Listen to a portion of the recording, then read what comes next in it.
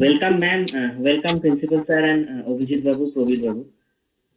6টা বাজে, আমরা মিনিট দুয়েক ওয়েট করেই মেইন প্রোগ্রামটা স্টার্ট করে দেব। আমি সুপ্রিয় বাবুকে রিকোয়েস্ট করব আর 2 মিনিট পরেই রেকর্ডিংটা স্টার্ট করে দেওয়ার জন্য। হ্যাঁ হ্যাঁ ঠিক আছে।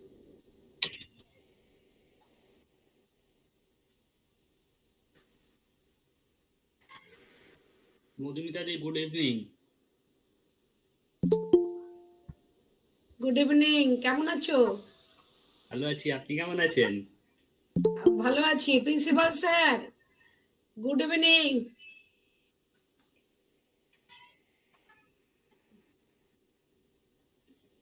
প্রিন্সিপাল স্যার শুনতে পেলেন? গুড ইভিনিং মধুমিতা দি। হ্যাঁ গুড ইভিনিং। আমরা এটা মানে অন করিনি আর কি সাউন্ড সিস্টেমটা। ও আচ্ছা আচ্ছা। হ্যাঁ, শ্রীকান্ত আছে দেখছি। হ্যাঁ ম্যাডাম।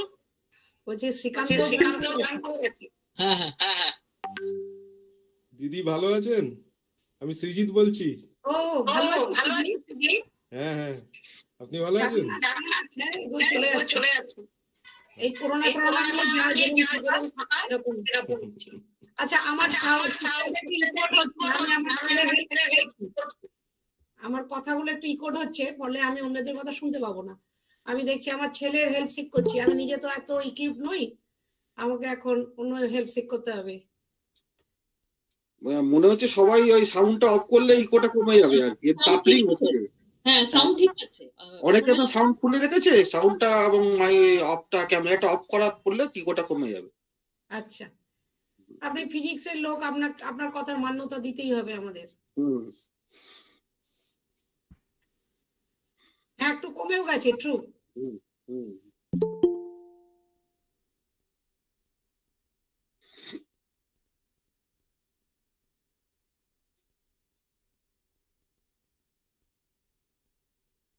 অনেকদিন বাদে পুরোনো মুখগুলো দেখে ভালো লাগছে আমার, অনেকদিন একসাথে কাজ করেছি।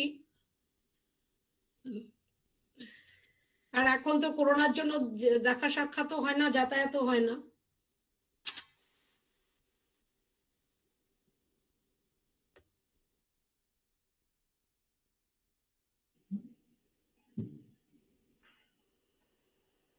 আচ্ছা স্যার এবং ম্যাডামের পারমিশন নিয়ে তাহলে আমরা স্টার্ট করছি। সুপ্রিয় আপনি রেকর্ডিংটা স্টার্ট করে নিন। হ্যাঁ হ্যাঁ, start.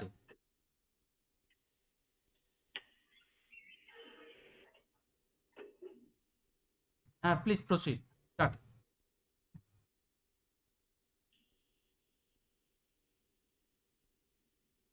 Good evening, everyone. I am Somaditya Dey, Dr. Somaditya Dey, Department of Zoology, Barasat Government College. I welcome you all on behalf of our department and our college.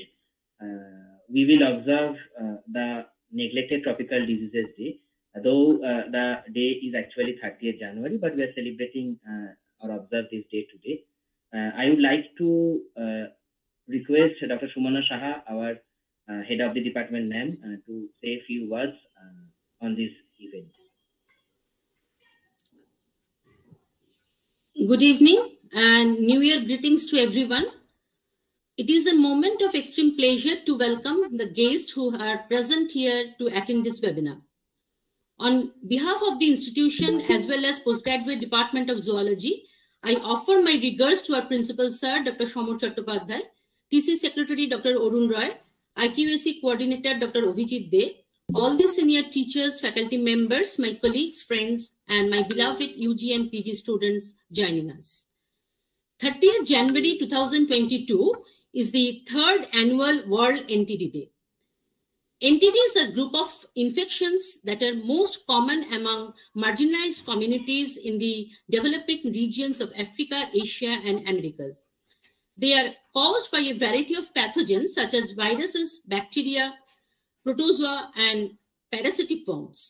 Some examples include snakebite envenomation, scabies, yaws, trachoma, leishmaniasis, and Chagas disease. These diseases generally receive less funding for research and treatment than maladies like tuberculosis, HIV/AIDS, and malaria. NTDs affect more than 1 billion people globally, and according to WHO, they are preventable and treatable. However, these diseases and their intricate interrelationships with poverty and ecological systems continue to cause devastating health, social, and economic consequences. World NTD Day is an awareness day for addressing neglected tropical diseases. The day provides an opportunity to focus on the millions of people who have limited or no access to prevention, treatment, and care services. The first World NTD Day was on January 30, 2020. Aim is to effectively eliminate all NTDs by 2030. This year marks the launch of the WHO NTD Roadmap 2021-2030, which outlines a strategic framework for 149 countries to chart out a way forward in building a world without NTDs. On this auspicious occasion, this year, faculties of Department of Zoology, Barasat Government College wish to celebrate the day by storytelling competition and encourage their UG and PG students to share their stories and experiences through posters, graphical artworks, drawings, solo talks, group discussions about NTDs. On the eve of 30th January 2022, the department organizes today's webinar highlighting especially on leishmaniasis or KALA-AZAR. Today, we have with us Dr. MADHUMITA MANNA, Additional Director of Public Instruction Administration, Department of Higher Education, Government of West Bengal, and our ex-colleague, who is the Speaker of the Day. Dr. Manna is working over glorious 30 years on various fields of leishmaniasis. I bid a very warm welcome and convey my regards to her for accepting our invitation and coming over for the webinar despite her busy schedule. We are honored to have you with us. As we celebrate the day, her topic of discussion, whole genome sequencing and multi-locus sequence typing of the clinical isolates of Indian KALA-AZAR and para-KALA-AZAR dermal leishmaniasis patients, will be a great addition to our event. I wish this webinar enlightens us all. Thank you to everyone who made this webinar possible with their opinions and views. To conclude, I wish you all great success in your pursuits. Without any further delay, I would like to request our Honorable Principal Sir to address the gathering virtually by his inaugural speech. Over to Principal Sir, Dr. Samar Chattopadhyay. Sir, please. Thank you, Dr. Sumana Saha. In this webinar, I welcome everybody, every students and teachers participating from different colleges, and the teachers from our college, yes, who are participating and hearing this webinar. I think this webinar will sometime address for the non-specialized persons also. So tomorrow is the neglected tropical disease day. So in this webinar, I heartily welcome the distinguished scientist, Professor MADHUMITA MANNA, who was once upon a time a professor of our postgraduate Department of Zoology, and she has a very sentimental attachment to this college and to the colleagues of this, the old colleagues of this college. So I heartily welcome, এবং আমরা তাকে যথেষ্ট সমাদর সহকারে এবং কৃতজ্ঞতা প্রকাশ করছি আমি Barasat government কলেজের পক্ষ থেকে, যে এইরকম একটা দিন যেটা সমাগত প্রায় আর 6-7 ঘন্টা বাদে, সেই দিনটাতেই আমাদের যে ট্রপিক্যাল ডিজিজ বা ট্রপিক্যাল কান্ট্রি বলবেন উনি, ট্রপিক্যাল কান্ট্রি হচ্ছে যে সকল দেশগুলো হচ্ছে পৃথিবীর ইকুয়েটারে থাকে, অর্থাৎ নর্দার্ন হেমিস্ফিয়ার এবং সাউদার্ন হেমিস্ফিয়ার অঞ্চলে থাকে যে দেশগুলো, সেইগুলোকে ট্রপিক্যাল কান্ট্রি বলে। তার মধ্যে ভারত একটা অন্যতম, এবং এই সকল দেশগুলোতে সূর্যের আলো পড়ে বলে সারা বছর ধরে সাধারণত গরম থাকে এবং একটু স্যাঁতস্যাঁতে ভাব থাকে, এবং যার ফলে এখানে বিভিন্ন ধরনের স্কিন ডিজিজ এবং হয়, তার মধ্যে কালাজ্বর এর জন্য আমাদের স্কিন ডিজিজ গুলো হয়, এবং এই স্কিন ডিজিজ গুলো আগামী ইরাডিকেট করা সম্ভব না, কিন্তু প্রিভেন্ট করা সম্ভব। তো prevention is actually health and wealth. Modern day slogan is prevention, and prevention is actually health and wealth. And by the 230, there will be 50% population who will live in this equatorial zone, that means in the tropical zone. So this is a very burning issue to address, and the issue to be addressed is whole life, whole genome sequences and multi-locus sequencing. So these are zoology terms of KALA-AZAR and para-KALA-AZAR and dermal diseases arising out of that. So details will be addressed. I think everyone will enjoy this webinar because it is a very common subject in which we usually suffer in this region for the reasons not known to us, what we can prevent or can get good environment so that this cannot come into our body. So without further delay, I welcome everybody who is attending this webinar and hearing this webinar and will be enriched in the future. The students are there, the teachers are there, and again and again I also welcome today's distinguished guest and the additional director of education sector, who is very busy with the different government colleges and non-government colleges to be improved and in the policy making process. And she has given her valuable time to address the issues to raise issues. So thank you, everybody. Thank you, Principal Sir, and thank you, Head of the Department, Madam Sumana Madam, and Madhumita Madam also. Now, I would like to request Dr. Abhijit Dey, Coordinator of IQAC, Barasat Government College, to share his views. Over to Abhijit Dey. Good evening, everybody. I welcome our main speaker on behalf of IQAC, and definitely it's a great pleasure to bring her over in this forum to talk about and enlighten us on this. It's a very special topic, as I understand. So, and also I have a great pleasure in giving thanks to the Zoology Department to take up all the initiative and to organize such a great meeting today evening. So let me welcome the speaker once more, and also thanks from our college and from IQAC team. Okay, so thank you very much.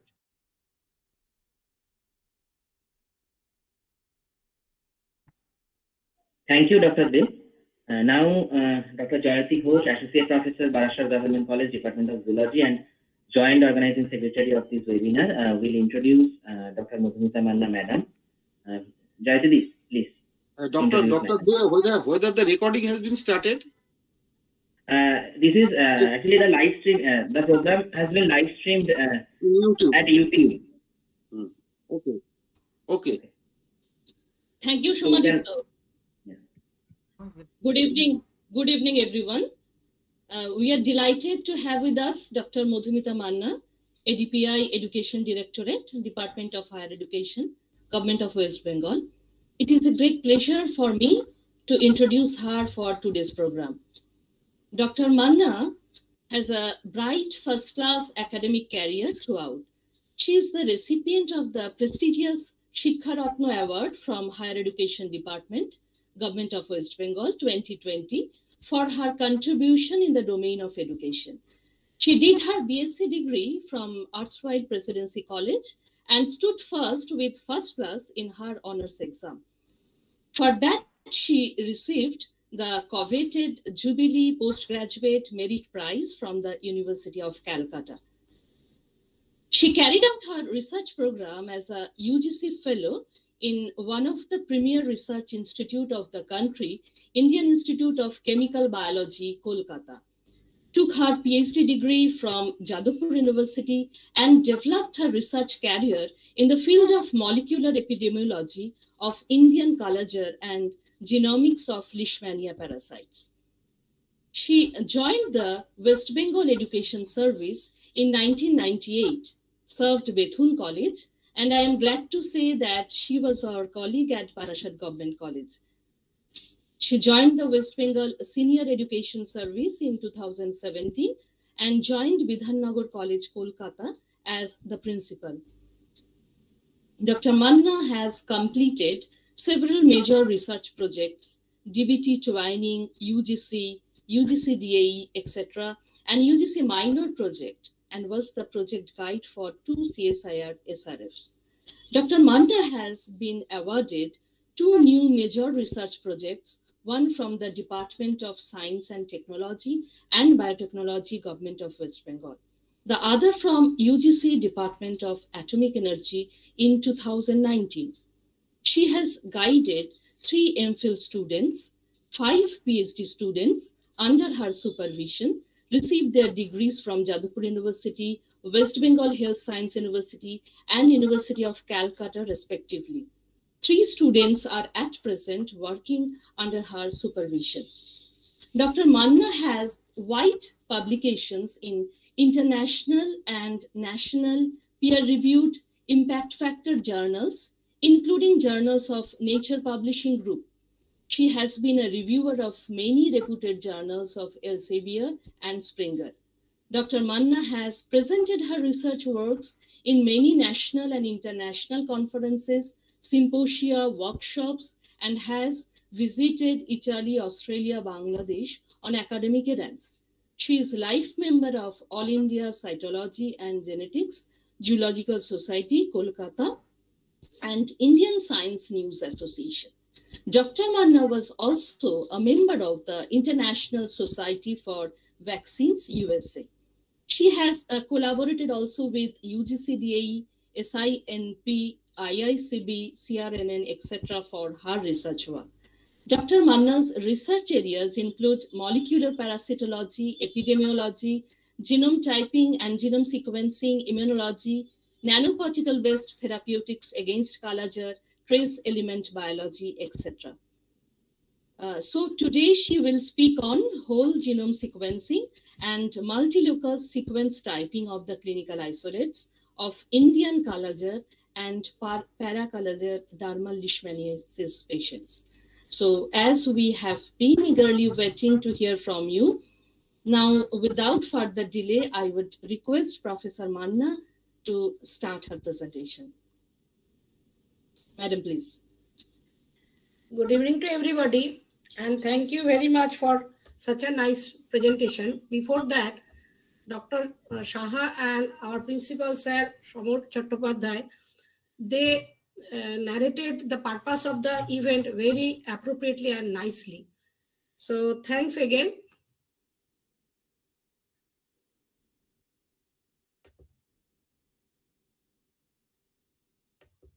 Just give me some time for the presentation.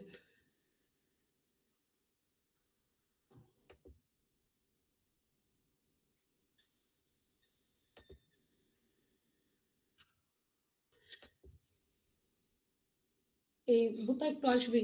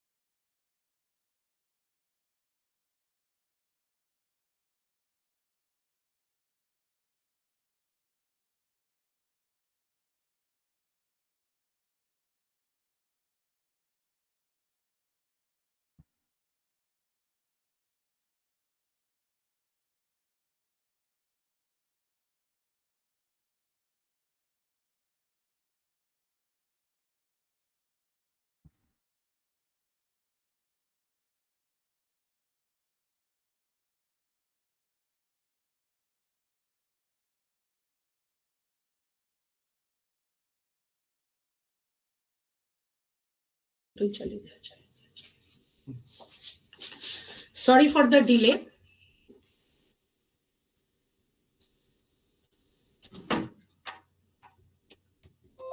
Can you see my slides? Yes, ma'am. It's absolutely fine. I can hear you. At the outset, I extend my gratitude to Dr. Samar Chattopadhyay, Principal, Barasat Government College, for giving me the chance to speak on the topic related to observation of World Neglected Disease Day.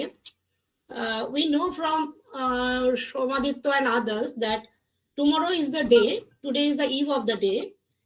I am thankful to Dr. Sumana Saha, Head of the Department of Zoology, Barasat Government College, and the members of the organizing committee, as well as IQAC coordinator and the team of Barasat Government College for organizing such seminar. It will not be out of context to inform all of you that a part of the research work of my today's talk has been performed here means at your place, Barasat Government College, in the Laboratory of Zoology Department.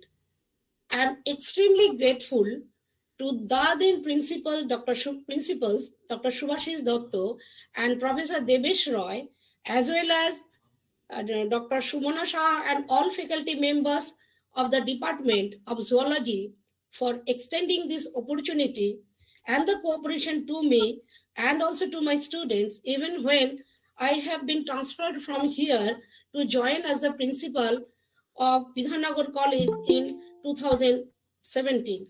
So I take this opportunity to convey my heartfelt gratitude to them. Now, coming back to today's program. At the eve of the World Neglected Tropical Disease, a very thoughtful event is being organized by the college, which will surely enlighten our students and others about the importance of such observance. Now,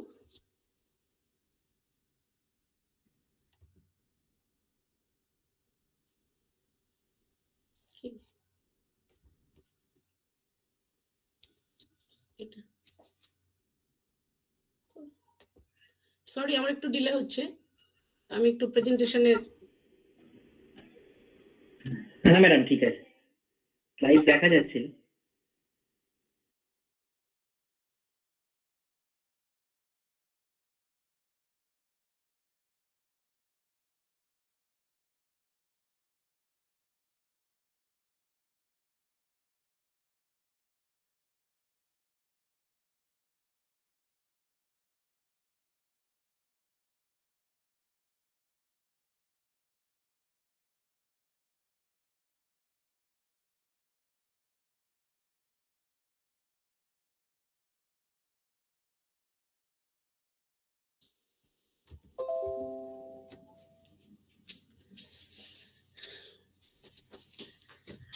As we all know that today we are at the eve of the observation of neglected tropical diseases, and Sumana already told that they are called neglected because they generally afflict the world's poorest people, and historically they have not received as much attention as other diseases.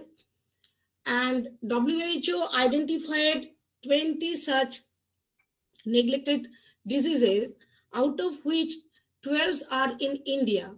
So just think of the condition of Indian people, more specifically the poor people. They are poorest of the poor who are afflicted with the diseases. And the diseases are leishmaniasis. Few of them are leishmaniasis, lymphatic filariasis, hookworm infection, ascariasis, leprosy, dengue, chikungunya, rabies, snake bites, scabies, etc. Entities tend to thrive in the developing countries of the world, where lack of potable water, poor sanitation, and inadequate healthcare access prevail. Entities take a tremendous toll on global health. The WHO estimates that more than 1 billion people suffer from at least one entity. While entities rarely lead to death, but sufferer miss schools, are unable to work, or are too embarrassed to seek medical care, and they live with social stigma. Entities may reinforce the cycle of poverty among the world's disadvantaged population. Now, as I told that, as Sumana Saha, Dr. Saha told that for last 30 years, I am working in the field of leishmania and leishmaniasis. So as a student, I was student of University of Chemical Biology. And as a student, I was given the task of taxonomical characterization of the clinical isolates of Indian KALA-AZAR and post-KALA-AZAR DERMAL leishmaniasis. Today, as research guide, a major part of my research work is still related to the taxonomical identification of the clinical isolates of KALA-AZAR with the help of molecular biological techniques, many of which were not available at that time. So I am fortunate enough to remain associated with the epidemiological surveillance of a very important tropical disease, which is a disease of poor people of our country. So coming back to the disease where I work for last 30 years, the disease is called leishmaniasis. It is, as Principal said, told, it is a disease of tropical countries and also the subtropical countries of the world. And globally, the major division of the diseases are visceral leishmaniasis or Indian KALA-AZAR, cutaneous leishmaniasis that occurs on the skin of the patient or the victim, and mucocutaneous leishmaniasis. VL means a visceral leishmaniasis. It's a neglected tropical disease. It is fatal if it is left untreated. Post-KALA-AZAR dermal leishmaniasis is a peculiar sequel of VL that is found in India and also in other part of the country. The interesting part of Indian PKDL is that it appears after 10 to 20% cases of the cure VL patient, they develop that sequel and that manifestation, as you can see in the figure, that manifestation over the skin. These may be nodular, macular, and recently KALA-AZAR dermal leishmaniasis, para-KDL, we are talking about para-KDL. These cases are reported, and such patients are having PKDL manifestation along with concomitant VL. That means when the patient showing the manifestation over the skin, the patches or the nodules at that time, that patient has also spleen and liver. That means two diseases going parallelly in a same patient. And another important feature of PKDL is that in other countries there are many animal reservoirs we found, or scientists they found, but in India there is no report of animal reservoir for the disease. So it is thought that PKDL person, they may act as a reservoir of the disease. So controlling of PKDL cases is a real challenge for Indian scientists, Indian doctors, and also government personnel, because to eradicate the disease, we have to eradicate that original cause of that disease. Now, globally, if we see the distribution, it is the disease of the tropics, as we know. And if we concentrate on VL, we will see that the 300,000 VL cases reported annually globally, and 90% of the VL cases are confined to the following countries: India, Bangladesh, Nepal, Sudan, northern eastern Brazil. And 90% of the Indian cases, I'm coming to that, 90% of the Indian VL cases again concentrated in the state of Bihar. So if we see the condition of leishmaniasis in India, we will see that 31 districts of Bihar, 11 districts of West Bengal, 4 districts of Jharkhand, and 10 districts of Uttar Pradesh are highly affected. People used to think that West Bengal doesn't have any KALA-AZAR cases, but me and my student, we were going here and there for collecting the samples where the endemic zones are there. So we used to go to Birbhum, West Dinajpur, Malda, and even in Canning also, in South Chobbish Pargona, we found KALA-AZAR, PKDL, KALA-AZAR cases and PKDL cases. So it's a misconception that we don't have KALA-AZAR. Now it is for the students that historical background of the disease is that it is discovered by William Leishman and Charles Donovan at almost in the same time. They describe the James stained amastigote, that is that 2 dots. I don't know whether you can, that 2 dots structure is the amastigote structure. They discovered in the autopsy of the soldier, those who are killed by the disease. And simultaneously, they reported that thing. And at that time, Professor Roland Ross, the Nobel laureate and the stalwart protozoologist, named the species as Leishmania donovani in 1903, honoring both the scientists. The parasite is kinetoplastid protozoa. That means that trypanosomatid protozoan parasite belonging to the class phylum Kinetoplastida. That means they have kinetoplast and they have KDLA. About the life cycle of the parasite, it is two hosts are there. One is the sandfly. Actually, sandfly is the vector, and human is the accidental host of the disease. Actually, it infects the dogs, cats, cattle, sheep. Accidentally, it infects human being. Amastigote is the infective stage, and promastigote stage present in the sandfly gut. So when the infected sandfly bites the victim, it attaches with the macrophage, the very sentinel of our body, and then that has been uptaken by that macrophage and proliferated there, and then it is coming out, bursting that, killing the macrophage. And at that time, if it is picked up by sandfly, again the cycle starts. Whenever I talk on KALA-AZAR, I'm feeling that I should add this slide. That is the name of even Brahmachari, everybody knows, I know. He was the savior and he was the unsung hero who came up with the magic bullet, that is ureastivamine. And after his discovery is around 1920 in that year, after that, lives of hundreds of thousands were saved in British India using his formula ureastivamine.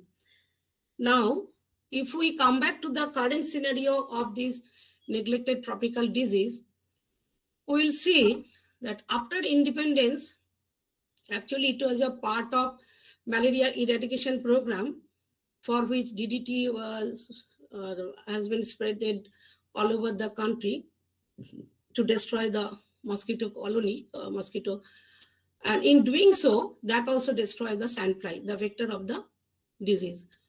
And some of the sandflies become resistant, and they survived. And then, after independence, it was found that Indian KALA-AZAR returned with full vengeance. And that problem has been aggravated further due to emergence of 70 to, now it has increased 70 to 80% drug unresponsive cases towards the first line drug, sodium stevogluconate. Amphotericin B, pentamidine, panamomycin, they are also used as the second line of defense, but they are not only costly, they are also very toxic. Miltevosine came up in 2003, which is an oral cancer drug to treat the KALA-AZAR patient, especially the SAG-resistant cases. And within few years, meal unresponsive cases were reported. And there is, as it is an immune suppressive, it suppresses the immune system, there is high risk of HIV co-infection with veal. So all these things in the background, for a neglected tropical disease or for any disease, taxonomical characterization is essential. Epidemiological surveillance, for the purpose of epidemiological surveillance, the taxonomical characterization is a very, very crucial step, because proper drug regimen is always based on proper identification of the parasite, because the drug useful for one species may not work on other species. For example, stevogluconate will not work on L. tropica. And phylogenetic relationship analysis is also a very important task for developing the evolutionary tree. With the advent of recombinant DNA technology and other emerging tools and techniques in modern molecular and cell biology, research in protozoan parasite has seen a sea change. Introduction of genome sequencing technique-based strategy has brought paradigm shift in the field of species identification, epidemiological surveillance of the disease, and evolutionary biology, etc. These studies can also be applied in the field of neglected tropical disease to control this thing, control the disease in a proper way. Some of the techniques in the field of parasitology research are serotyping, kDNA analysis, multi-locus enzyme electrophoresis, multi-locus sequence typing, randomly amplified polymorphic DNA, restriction fragment length polymorphism, amplified fragment length polymorphism, whole genome sequencing. I marked 4 and 8 as red, as these two are my today's topic. But then also I'll talk a little bit on MLEE, that is isoenzyme electrophoresis, because MLEE and MLST are connected in the sense, in MLEE, that is the isoenzyme electrophoresis, isoenzyme is enzyme with same substrate specificity but different molecular weight. That means in a gel, we will see if you will see their migration different. If we see that their migration is different for enzyme, these are all housekeeping genes. That means enzymes of crucial metabolic pathway or other molecular or other enzyme pathway. They are very crucial for life of the parasite. So they are very conserved. And in the gel, when we run the extract of that parasite, it is the gel. It is not the denaturing gel. It is native gel, and it is light up with different substrate, giving different substrate. And if the mobility of two bands differ, then immediately we cannot conclude that they belong to same species, because not a single enzyme can define a population. But it is a species marker. That means that mobility will tell you that there is different molecular weight. Then that means there is a mutation, and for that changes occur. So it has been considered for long, and WHO still date considered MLEE as the gold standard for identifying the parasite or pathogen or other organism. It was so beautiful. But with the advent of, as I told, molecular biological techniques and genome typing, MLST came up. MLST is it is the same thing that we are looking for. MLEE, we are looking for the protein or the enzyme, and MLST, we are looking, it is a little bit refined again. We are looking for the genes responsible for that enzyme, and we are sequencing that gene, and we are looking for the variation, if any present there. Then that would be utilized for the construction of the phylogenetic tree and taxonomic identification purpose. Rapid, it is RPD is called rapid. It is a PCR-based technique, and it is also statistically designed in such a way that the random primer will amplify the genome in 3 or 4 or 5 places, and that will give you a profile. I forgot to mention, for MLEE, there will be a number of enzymes you have to run with number of clinical isolates, and that will develop a picture or profile which is known as zymodeme. That means a population is defined by its enzyme profile. It is called the zymodeme. And zymodeme is species-specific profile or marker. Similarly, RPD is also a species-specific marker. RFLP is also a species-specific marker. AFLP is also same. And genome sequencing is sequencing the whole genome to look for the difference, to look for the similarities. And these are the very strong tools for taxonomical identification.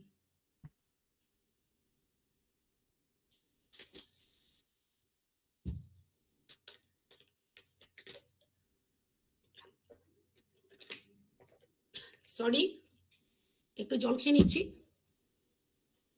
Multi-locus sequence typing or MLST is a technique for typing the multiple loci.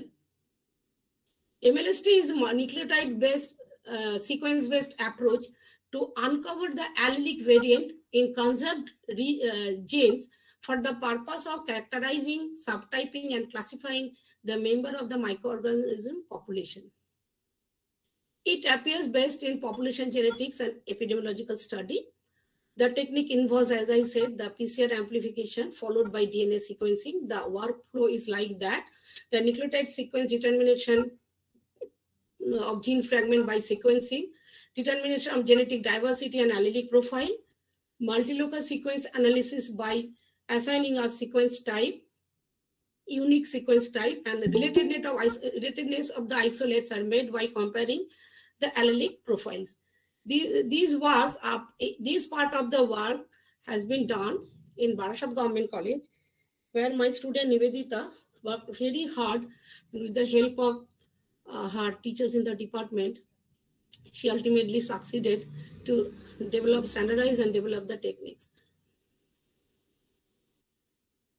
Purpose, as I told, purpose, I already told the purpose. And to do the MLST scheme, as I told for MLEE, it is the profile. The scheme A, scheme B, scheme C are nothing but the construction of the profile. Here, with our strain, our clinical isolates, some part of it is the wet lab work and other part is the dry lab work. So with the help of the DNA sequence we have in our hand, with the and the blast search giving in the dry lab condition, that blast search will search the similar sequence as we know, and accordingly scheme or group or profile can be developed. And in doing so, nucleotide diversity pi value and haplotype diversity HD indices are measured, and it has been seen that the highest pi value is found in fumarate hydrogenase FH, followed by enolase and enol and G6PDH, and highest haplotype diversity is found in assert, followed by aconitase FH in Indian Leishmania Donovan isolate. And this nucleotide polymorphism, there is an absence of nucleotide polymorphism in spermidine synthesis. Hence, this locus is denoted as the conserved locus for Indian Leishmania Donovan isolates. So these are the intraspecies haplotype network developed in our lab with the help of the blast search. That enol has 3 haplotype, G6PD has 5 haplotype, and fumarate hydrolase, it has say 8 haplotypes. And intraspecific, with the help of the intraspecific allelic profiles, phylogenetic groups are constructed, and ultimately we found that there are 4 distinct clusters. There are 4 distinct clusters, that is here, that are found among the clinical isolates of Leishmania species. When we are looking for interspecific relationship, that time we are taking the non-synonymous substitution, because synonymous, we know synonymous substitution is the change in nucleotide sequence that doesn't reflect in the amino acid. That means the redundancy theory, we know that change will not be reflected. Same amino acid will be seen, though there is a change in the nucleotide sequence. That is called the synonymous. So it is the non-synonymous where we are putting our interest. So in this way, those enzymes with non-synonymous substitution, we are taking them to construct the tree. These are showing you for giving the idea about the synonymous. These enzymes, that nucleotide sequence, we are not taking for. In doing so, interspecific phylogenetic analysis with 6 housekeeping genes, we came up with the observation is that the phylogenetic analysis of 6 concatenated loci sequence could clearly differentiate the 2 species within the Leishmania species complexes. It has 2 species, Leishmania viania, and also with a very high bootstrap support. For unique sequence typing also we have done, and here we have found that T5, regarding T5, I must say a few words. T5 is a clinical isolate. We have isolated from Jharkhand, where after doing the drug sensitivity assay, we have seen that it is not taking up. It is drug resistant in one way, SSG resistant, and other way when doing the characterization, taxonomical characterization, we have seen that these isolate is not L. donovani, it is L. tropica, which is very interesting because historically it is the L. donovani which is the causal agent of Indian KALA-AZAR. And at my time of research, nobody would accept that tropica is within the tropica can cause the KALA-AZAR.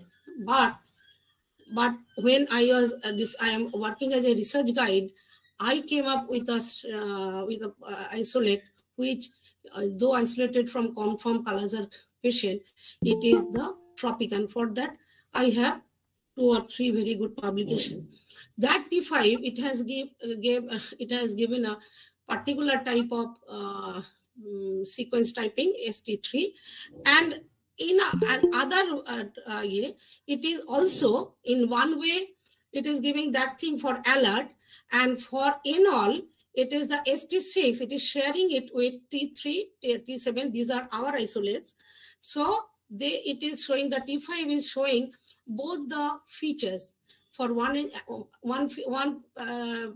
unique feature for alert and one mixed feature for enol. That is the beauty of the taxonomical characterization.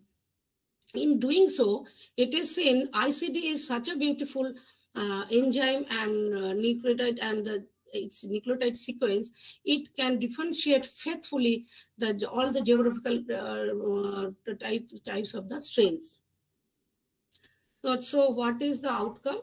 The study illustrated that interspecies genetic diversity exists between Indian clinical isolates of L. donovani with that unique sequence type. In particular, genus Leishmania display high nucleotide diversity among coding region of housekeeping genes throughout genomic sequence. L. tropica isolate has unique ST3, as I told, and MLST scheme A concatenated sequence could clearly differentiate species complexes and species level organization with high bootstrap support. An interspecies level of phylogenetic analysis can be done with the help of ICD, and it revealed a strong correlation between the molecular data and geographical origin. So now I'm coming to my second part of my talk, that is whole genome sequencing of Indian KALA-AZAR and paracadial isolates. We have taken 10 clinical isolates. That is, in my right side, you will see drug sensitivity of the isolate. We have done it in our laboratory. Disease type, what kind of disease it manifests. Study code we have given as R1, R2, R3 for resistant, SSG, SAG resistant, VL sensitivity S1, S2, S3. Paracadial we have many paracadial. Ultimately, we are established. We are able to stabilize 3 K1, K2, K3, and we got another very beautiful strain. Isolate. It is miltefosine resistant MR. So, with the help of the whole genome sequencing, this part of the work has been done in Saha Institute of Nuclear Physics in collaboration with Professor Partho Saha, and also the bioinformatics part also done by Dr. Shoikot Chakraborty, senior principal scientist in Indian Institute of Chemical Biology. And the wet lab work was done by a student, as well as the dry lab work also, where what we have seen in nutshell, comparison of aneuploidy profiles of the L. donovani strain obtained from whole genome analysis of clinical isolates. Chromosome numbers are indicated here, and the heat map, it is called the heat map. The study codes of L. donovani isolates are mentioned across the bottom here. And dendrogram of the top, this is the top indicates the clustering of the strain based on the similarity of aneuploidy file. Similarly, the dendrogram on the left side represents the clustering of the chromosome, and the insert shows the color. The color means the red color is indicate the ploidy of the chromosome, diploid, triploid, tetraploid, etc. In doing so, we came up with some mutated genes which are found only in the paracardial strain, and with the help of the software, we have seen that 13 of them are previously known proteins. And this is done with the help of KEGG pathway database. Outcome of our result is that the SOMI value of each strain is on an average 30 disomic chromosome. Between SSGS and SSGR, SOMI variation was found in chromosome number such and such only. Proportion of tetrasomy are estimated to be more in the resistant strain. That is, they are the VL resistant strain. In paracardial sensitive strain, 24 genes gene mutation are unique. Correlation of development of SSG resistance with chromosome aneuploidy and non-synonymous genetic variation in the coding sequence are found. Higher proportion of aneuploidy were observed in the VL mil devolution resistant strain with 170 unique mutation. Huge number of data are in our hand, but we don't know how to handle this thing. Only a part of it came out in a publication last year. Interestingly, one tetrasomy at chromosome 23 and one pentasomy at chromosome 31, which could be significant in the development of resistance towards miltefosine. Significant CNV high copy numbers are observed in miltefosine resistant strain, and this is the multi-drug resistant protein A loci, and it confers a resistance towards the miltefosine. And absence of ABC transporter-like protein is found in SSGR, which is expected. So this is the last part of my talk. I don't know how much time I have already taken, but very quickly I will end. That is, with the all the nucleotide sequence data, it has been done in the software. The protein structure from that sequence, what protein, totally it is a dry lab work, has been done. And we are interested with the surface protein or transporter protein for looking into the drug resistance phenomenon, because they will be helpful. We know they will be helpful for catching the gene or sequence. So we are looking for the surface proteins or transporter. In doing so, we came up with this nucleotide sequence in gene DB data bank, and ultimately we found that after the mutation, what is the difference between the wild type protein sequence that has been estimated from our nucleotide sequence data, and that protein sequence of the mutation sequence has been put into the wild type, and seeing that what happened in the structure, secondary structure, and we see that it replaced helix with strand at position 9.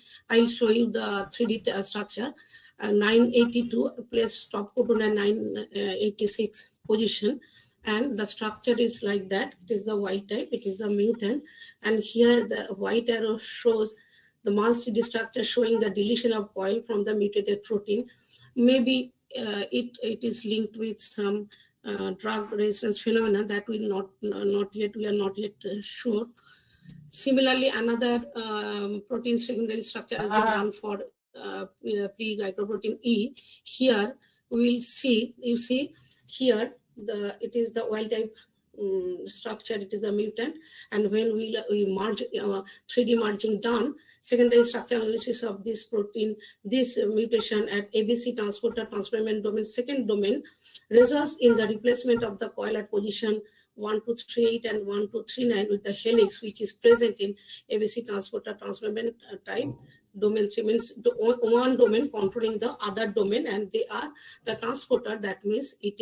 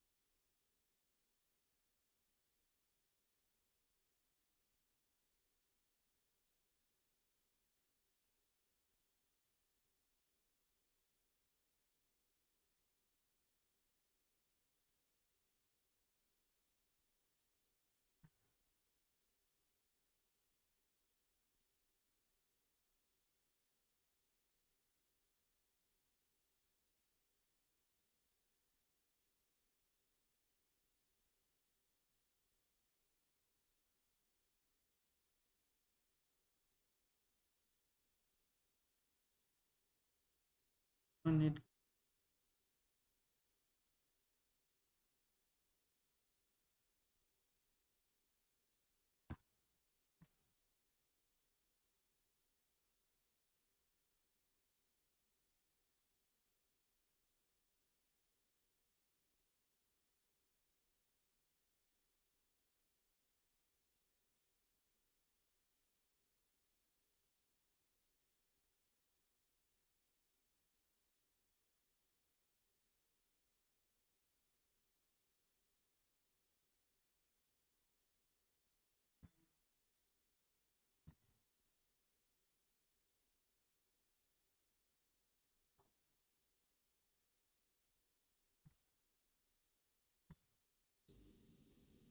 I think somehow Madam's connection has been lost.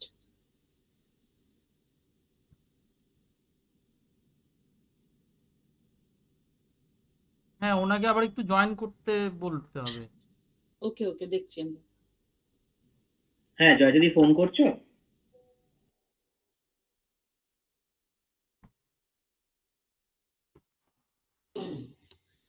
আমাকে কি শোনা যায়নি লাস্টে? Hello madam লাস্টে একটুখানি শোনা যায়নি, কানেকশনটা লস্ট হয়ে গেছিল।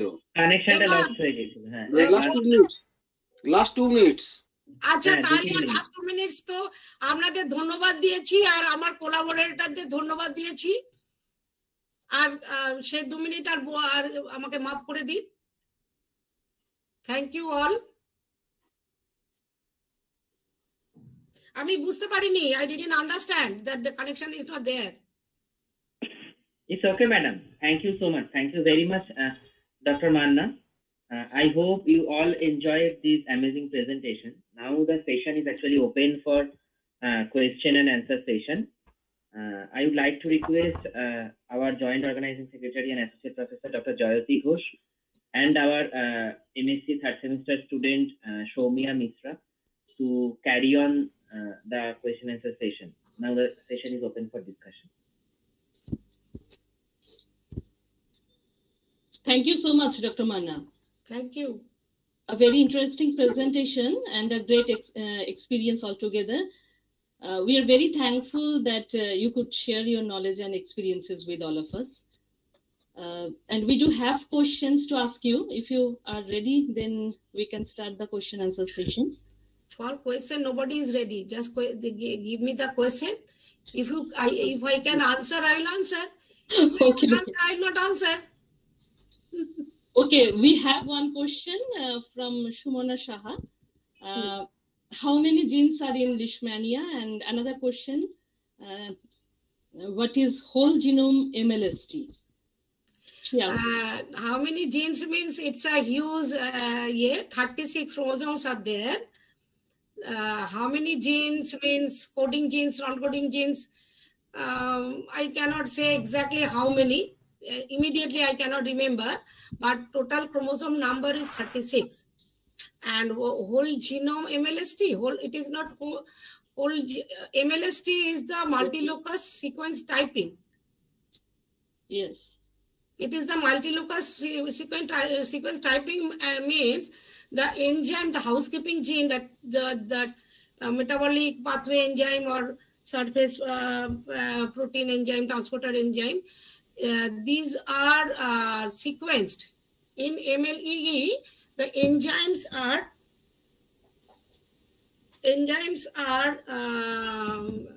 characterized. And looking at the gel picture, we'll understand, we score the mobility of the enzyme mobility in the gel, and we develop the dendrogram, and we say that they are closer, they are Jaka relatedness is calculated like that. In case of MLST, the typing, the variation in the typing, that is the crucial part, that the haplotype and their nucleotide variation, and there also the profiles are constructed. It is not the one sequence, one enzyme I will sequence and I will comment. It is not like that. Okay. It is around 3 billion genes are there.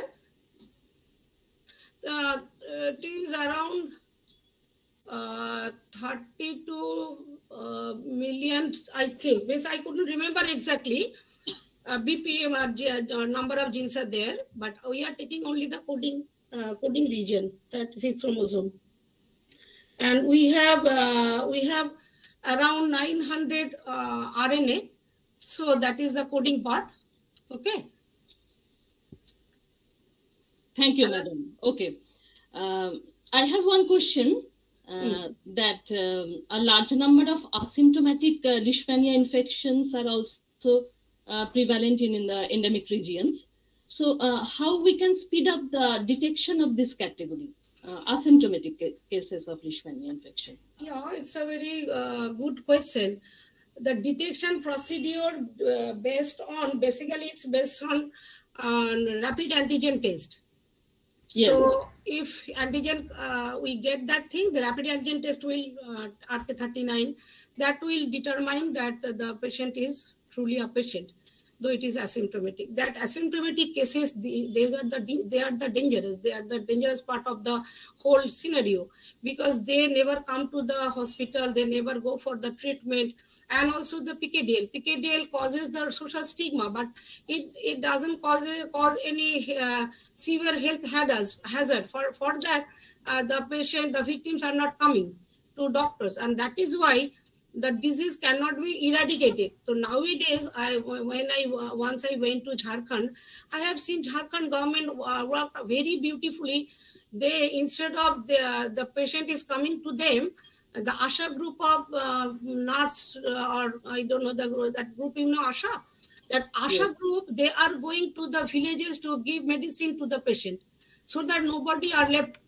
So in this way, they control that thing very beautifully. Though, as it is the disease related to the poverty and also lack of education, as you know, poverty and lack of education go hand in hand.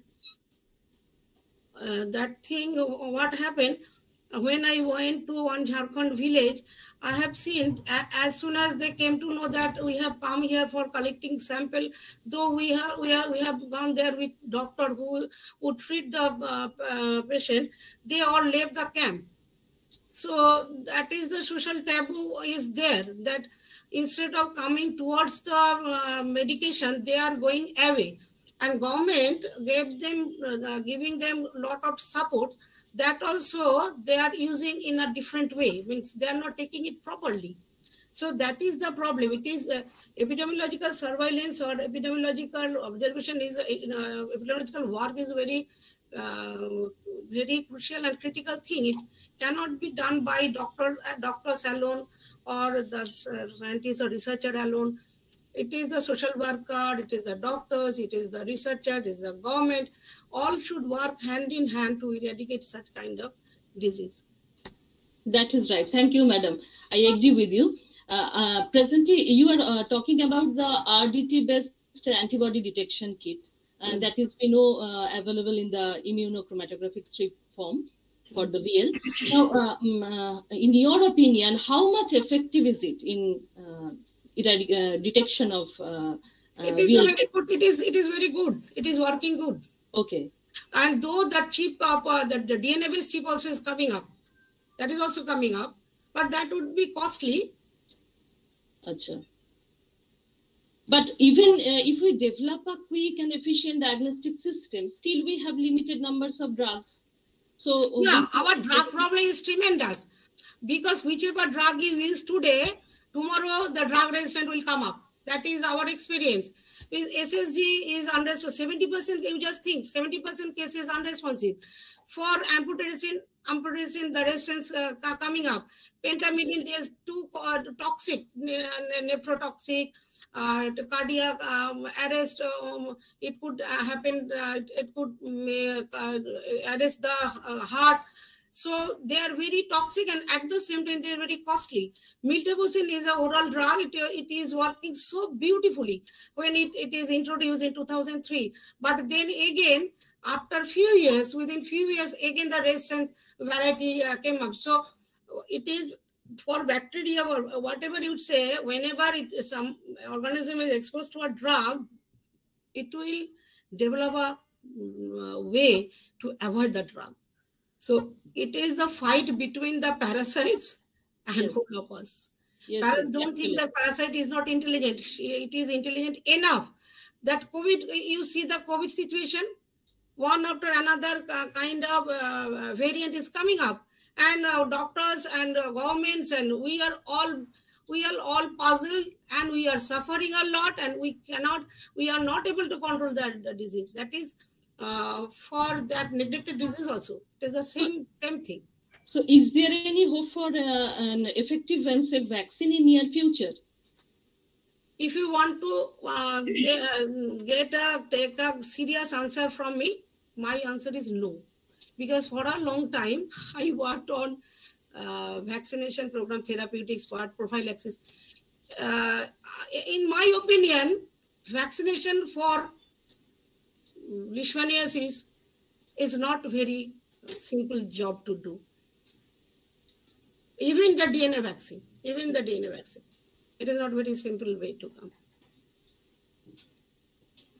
My last question, that is, as we are talking about the neglected tropical diseases, so is there any influence of helminthic infection or worm infection on clinical manifestation of leishmaniasis? Because this is very common in poor people living in unhygienic condition. Listen, it is an immune suppressive condition. So it is not the helminths only. Any disease can attack and can cause severity in the patient. And the patients are poor, poorest of the poor. Yes. When I went to Muzaffarpur in Bihar, it is a high frequency zone. I have seen the people are so poor that they cannot miss one day job at the field. So we are waiting for them that they would come. If they don't go to the field, they will lose their money and they will not get their food properly. So that is the socio-economic condition related to a particular disease. That if you want to handle it, you have to change the socio-economic condition. That is not, you cannot do overnight. Ratarati kew eta korte parbe na. So, and there the HIV, I got one patient that is infected with HIV. So these are the things. And as well as they are very illiterate. You cannot make them understand the severity or the danger of the disease. Yes, I agree with you, madam. And I have another question by Ritam Mondol here. Is DNA vaccination possible to treat KALA-AZAR? He asked that. DNA vaccine come. Then it will be used for treatment. DNA vaccine has not come. The work is going on. So if it is accepted by the government, if the trial is going on, if it goes well, then we can comment. Thank you. Somia, please see whether there are any more questions in the YouTube chat box. No, ma'am, there are no questions, but I would like to ask one question, if you permit. Definitely. Okay. So, ma'am, the seminar was really beautiful and excellent. So, indeed. So, ma'am, I wanted to know what is the, since you have worked like very much on this topic, so you can tell me what is the mental effect or the psychological effect on the persons who, who are affected from this disease. It is seen from the outside, and I'm sure there will be any mental problem or psychological effect that the person will be suffering after. It is not for leishmaniasis. It is for all disease. It is for all disease. Mental problem, psychological problem. If that during the COVID infection of mine, I was thinking that I am dying. Seriously, I was thinking that I am dying. So that mental trauma, that is another aspect. That is your thinking is very nice. That is another aspect. That should be handled by expert in the field. That what are the implication of the. So one thing I can say that the poor people, I went to Muzaffarpur, I went many places of Bihar during my PhD day. When I was PhD guide, I used to go with my students.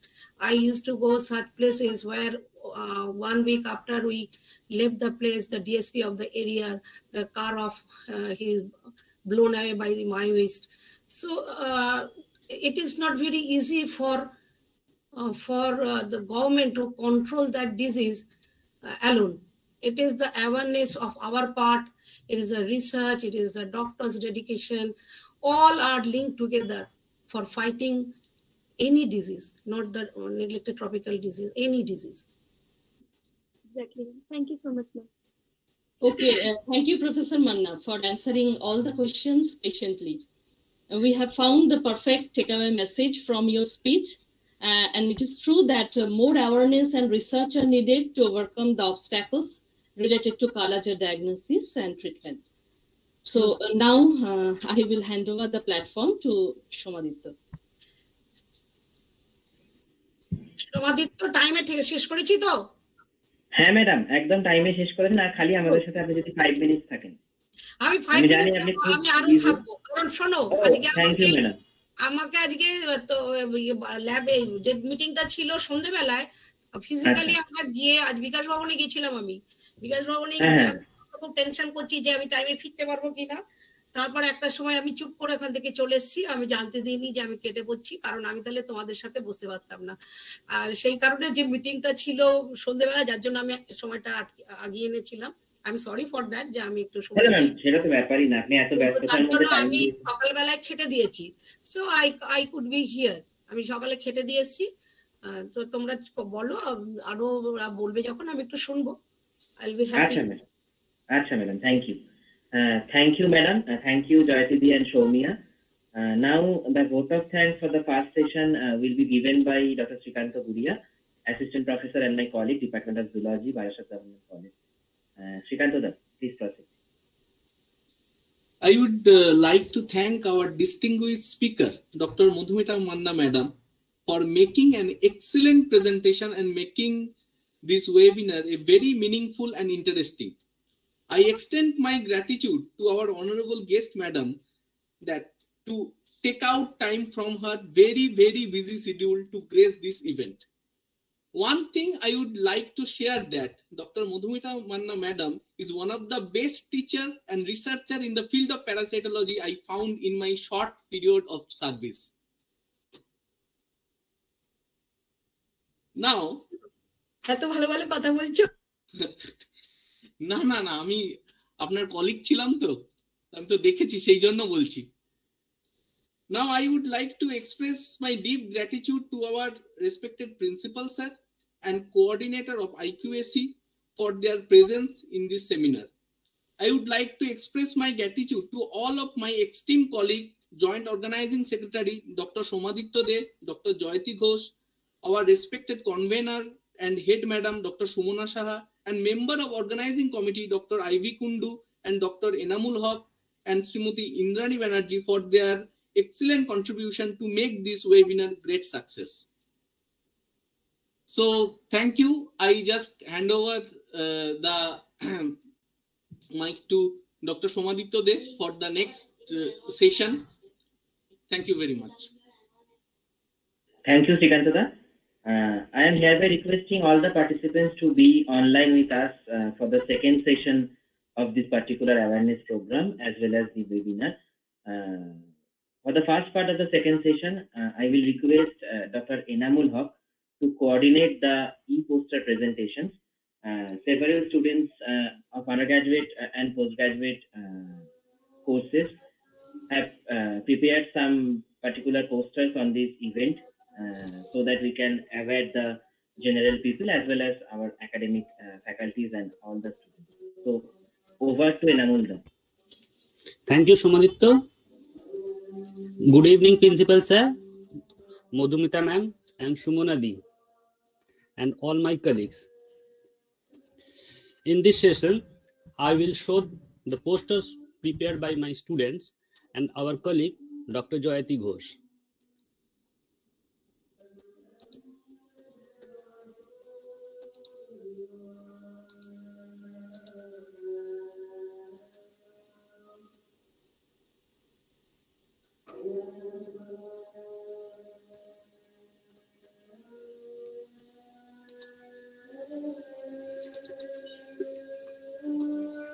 Am I audible? Yes. Yes, you. Is the poster visible? Hello? First পেজটা আসছে No. আমাদের First page টা আসছে। Till now, ফায়ারের not first visible. পেজটা আসছে আছে তো? হ্যাঁ, পার্সেন্টেজটা একটু কমিয়ে নাও, 50% করে নাও।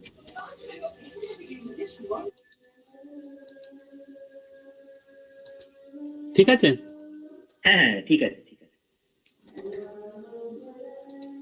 Okay. Neglected tropical disease is a group of disease that affect the world most poorest and the marginalized people, predominantly in the remote and the hard to reach communities which lack access to the safe water, sanitation and health services. Almost 1 in 6 people are affected by one of the neglected tropical disease. Till now, starting at only 15 tropical NDT diseases are present, but now almost 40 are included. Initially, it was bacterial, helminth and protozoal disease, but now viral and fungal disease and ectoparasites are also included in this group. The first poster is our colleague Jayati madam, in which she shows that how the neglected tropical disease occur and why it is neglected. Actually, neglected tropical disease, the name derived because that it affects the poorest people.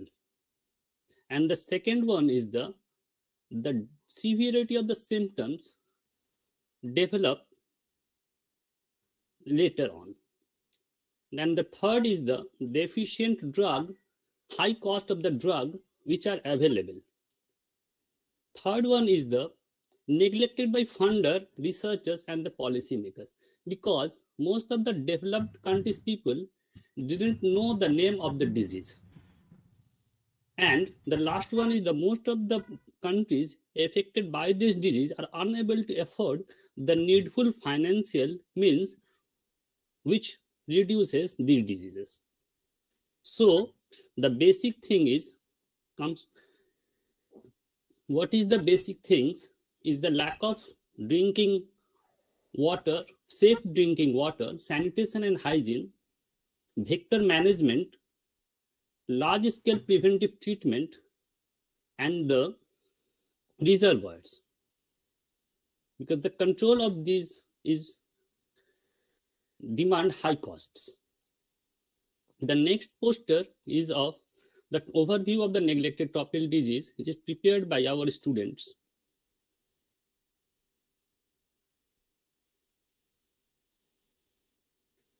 The third one is the cysticercosis. The cysticercosis is the disease caused by Taenia solium, Taenia saginata, and Diphyllobritum latum. And how it occurs is shown in the life cycle. It's a life cycle of the Taenia solium.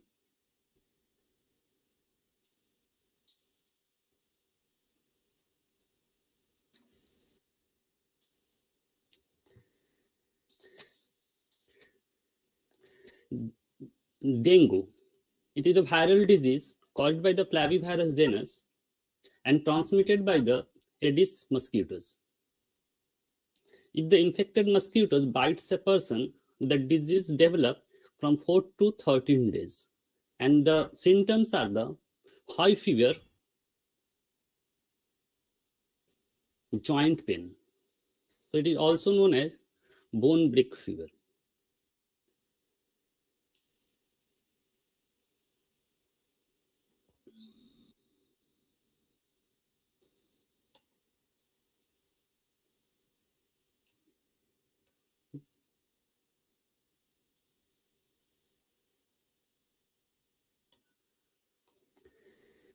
Chikungunya. Chikungunya is also a neglected tropical disease and is caused by the alpha virus. This disease shows same symptom like dengue, but the outcome in dengue, the platelets live. This is not so harmful like dengue, but it also causes joint pain, severe joint pain, and the prevention is the destruction of the vector, Aedes.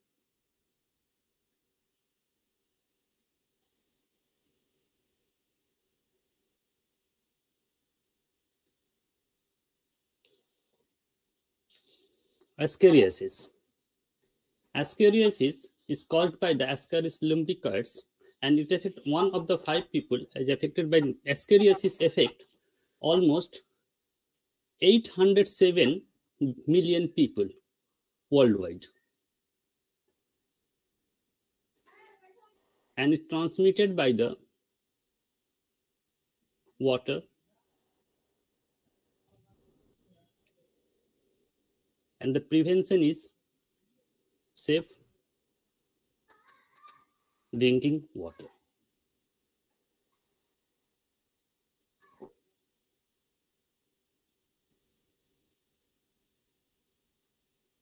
And the highest prevalence in the Asian Pacific Island, India, Southeast Asia, China, Latin America, and Caribbean countries.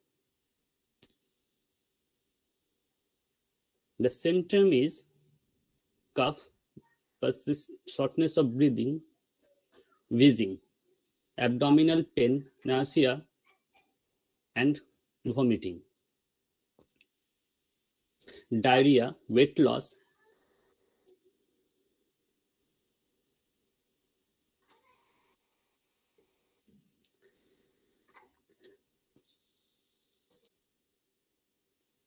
and is caused by ranunculus. And then Chagas disease is caused by Trypanosoma cruzi. It's a protozoan disease.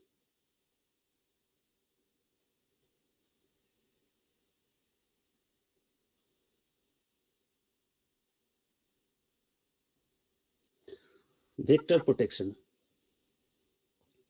Most of the viral disease is transmitted by the vector. So destruction of the vector is the most essential to protect ourselves from the dengue, chikungunya, and some.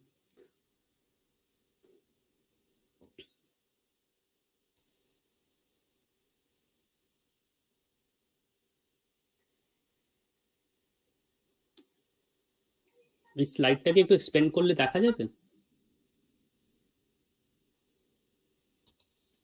না, এটা একটু zoom out করতে হবে। করছি, দেখা যাচ্ছে? হ্যাঁ হ্যাঁ, ঠিক আছে ঠিক আছে। Trachoma is a bacterial disease caused by the bacterial disease.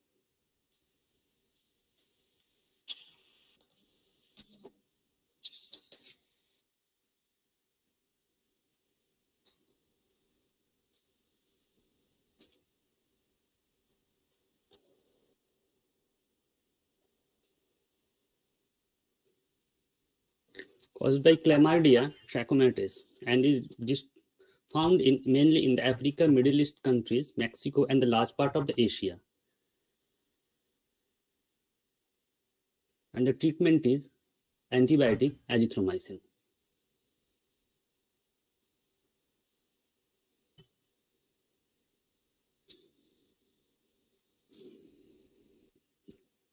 It is transmitted by the flies. It is a mechanical transfer.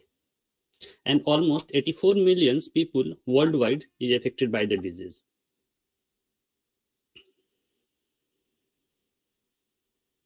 It causes conjunctivitis and the corneal opacity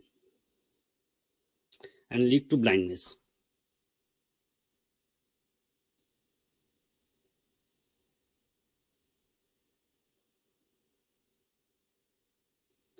So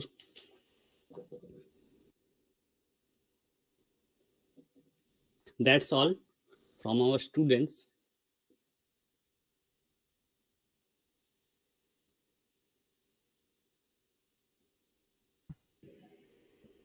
Thank you, Inamunda, for coordinating the e-poster presentation session. Thank you all the students for participating and for the presentation of the posters, for such nice and illuminating posters. Actually, as per our discussion, we will circulate as well as we will publish all the posters in our college website, and the best of 3 posters will be published in our academic journal, academic departmental journal. So we will now move to the next part. We will now proceed to the next part. We will play some recorded mini oral presentations and group discussions of undergraduate as well as postgraduate students. I am hereby presenting the recorded lectures.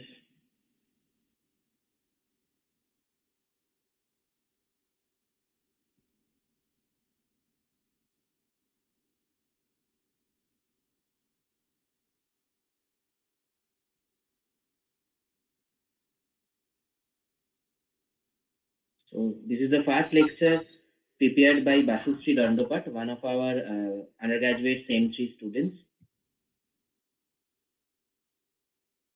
Today, I, Basustri Dandopat from semester 3 of UC Department of Zoology, is going to share some words on World Entity Day. What is World Entity Day? World Entity Day is an awareness day to address the neglected tropical diseases. 30th January 2022, on the second World Entity Day, we are turning this awareness into action. Originally, it was announced by the Crown Prince Court of Abu Dhabi at 2019, reaching the milestone forum. In our daily lives, we all are very much acquainted with the term disease. We all have slightest of idea about the complex and deadly diseases that exist. But there are other diseases too that affect more than 1 billion people on Earth, with 1 billion at risk.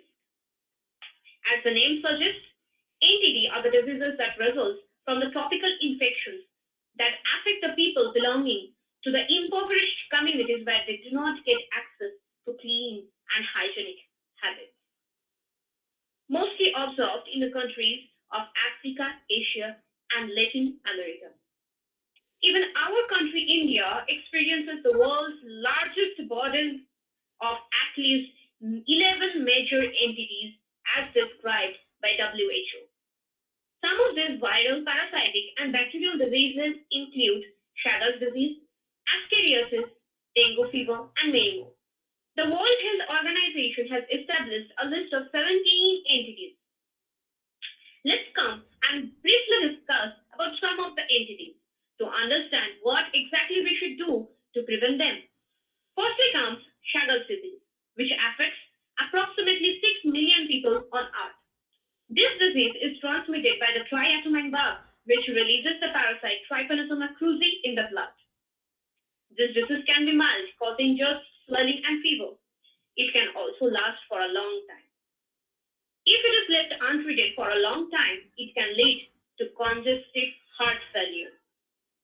Most common symptoms of these diseases are abdomen or muscle pain, headache with fever, and painless swelling around the eye or skin rash.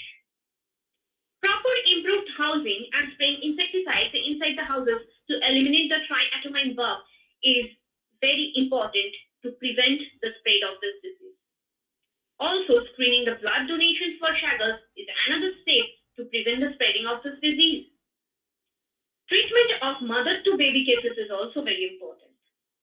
Next comes Buruli ulcer, which is a rare and exotic bacterial infection of the skin and soft tissues. It is caused by the organism Mycobacterium ulcerum. It usually starts with a painless swelling of the affected area, which can be arms, legs, or face. It is treated by antibiotics.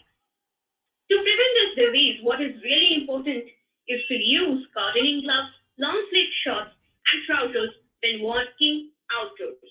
We should also see that we cover any kind of scratches or cut we receive while walking outdoors. We must also prevent bites of any kind of insects. Cysticercosis is caused by tapeworm infection that affects the brain, muscles, and the tissues. It spreads through contaminated water, food, and unclean hands. The symptoms of cysticercosis is growth of lumps under the skin. Dengue fever is a mosquito-borne viral disease. It is majorly found in India.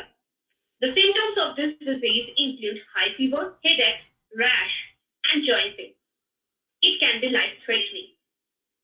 These are some of the entities. Now we can very well understand the importance of healthy, hygienic habits in our daily lives. Who has given us 5 strategies to tackle this burden of entities, which include veterinary public health, vector control, disease management, and water sanitation and hygiene within a systematic and cross-cutting approach. Regional success has already been achieved largely with mass drug administration campaigns. For diseases with proven elimination strategies and tools, a focused approach continues to accelerate their elimination. We have come a long way on this journey, but we have to still move on with a constructive and positive mindset to build our entity-free world one day. Thank you.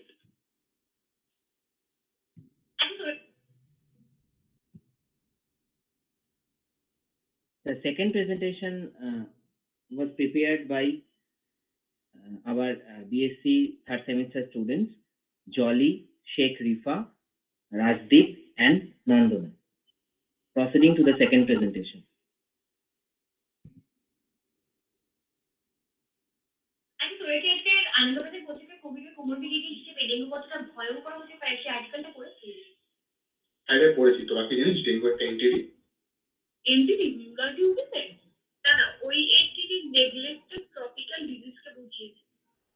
Entity হবে সাধারণত পরজীবী bacteria এবং virus ঘটিত একটি রোগ। আর হ্যাঁ, যেটা actually গরম প্রবণ এলাকাতে যেখানে রোগ প্রতিরোধ ক্ষমতায় মানুষের সংখ্যা বেশি, সেখানকার মহিলা এবং শিশুদের মধ্যে কিন্তু এটা বেশি দেখা যায়। আর এটাকে মেনলি নেগলেক্টেড বলা হয়, কারণ এই সমস্ত রোগ নিয়ে সাধারণ মানুষের মধ্যে সচেতনতা অনেকখানি কম। আচ্ছা, এই কারণে রোগগুলো খুব তাড়াতাড়ি সংক্রমিত হতে পারে। হ্যাঁ, একদম। আর এই যে কিন্তু পৃথিবীর সেই সব জায়গাতেই বেশি ছড়িয়ে পড়ে যেখানে পানীয় জলের গুণমান, পরিষ্কার পরিচ্ছন্নতা, স্বাস্থ্যবিধি খুবই নিম্নমানের। যদিও এইসব রোগ ইউনাইটেড স্টেটসের কিছু দরিদ্র অঞ্চলে দেখতে পাওয়া যায়। আপনি এনটিডির মধ্যে কোন কোন রোগগুলো পড়ে? সাধারণত যে সকল এনটিডিগুলি ইন্ডিয়াতে বেশি পরিমাণে দেখা যায় সেগুলির মধ্যে অন্যতম হল লিম্ফ্যাটিক ফিলারিয়াসিস বা গড এবং র্যাবিস বা জলতঙ্ক। হ্যাঁ, তাছাড়া লেপ্রসি বা কুষ্ঠ, সিস্টিসাইকোসিস, ট্রাকোমা, ম্যালেরিয়া এই সব কিছু দেখা যায়। র্যাবিস বা জলতঙ্ক এটাও কি এনটিডির অন্তর্ভুক্ত? হ্যাঁ, জলতঙ্ক এনটিডির অন্তর্ভুক্ত, কারণ আমাদের দেশে বেশিরভাগ মানুষ এটা জানে না যে একটা মারাত্মক রোগটা হলে রোগীকে বাঁচানো মুশকিল হতে পারে বা সম্ভব না হতে পারে। কিন্তু কুকুর বা শিয়াল জাতীয় প্রাণী কামড়ানোর সাথে সাথে মানুষ যদি সচেতনতার সাথে সঠিক প্রাথমিক চিকিৎসা নেয় এবং টিকা গ্রহণ করে তাহলে কখনোই এই রোগ মারাত্মক আকার ধারণ করতে পারে না। হ্যাঁ, আর কোনোভাবে যদি শিয়াল বা কুকুর জাতীয় কোনো পশু কামড়ে যায় তাহলে সবার প্রথমে জায়গাটাকে ভালো করে সাবান জল দিয়ে ধুতে হবে, তারপর তৎ করে চিকিৎসা কেন্দ্রে গিয়ে মানে দরকারি চিকিৎসা আর টিকাটা গ্রহণ করতে হবে। তো বাড়িতে যদি কোনো পোষ্য থাকে অবশ্যই তার টিকাকরণ করাতে হবে। প্রতি বছর আমাদের দেশে প্রায় 20,000 মানুষ মারা যায় শুধুমাত্র এটিকে অবহেলা করার জন্য। সতর্কতা অবলম্বন করে প্রচুর ব্যবস্থা গ্রহণ করে তোলা এটা একমাত্র পথ। আর ইন্ডিয়ান এনটিডিগুলির মধ্যে সিস্টিসাইকোসিস থেকে উন্নত সিস্টিসাইকোসিস হলো পরজীবী সিস্টিসাইকোসিসের লাগাঘটিত রোগ। এই রোগটা মূলত হয় যখন মানুষ ম্যাক্সিমাম ভলিউম করে, তখন সেটা মাসেল আর ব্রেনের টিস্যুতে গিয়ে ফর্ম করে। তো এটা একটা মিথ যে শুধুমাত্র পরোক্ষেরই সিস্টিসাইকোসিস হয়। দেখা গেছে ভারতের 95% সিস্টিসাইকোসিস রোগী ভেজিটেরিয়ান। হ্যাঁ, আর এই রোগে তেমন কোনো সিম্পটম নেই, আর থাকলেও সেগুলো খুবই মাইল্ড। প্রায় 8 সপ্তাহ পরে যখন অন্তঃসার টেপওয়ার্মগুলি পুরোপুরিভাবে ডেভেলপ করে যায়, তখন পেটে ব্যথা, বমি বমি ভাব, ডায়রিয়ার মতো উপসর্গগুলি লক্ষ্য করা যায়।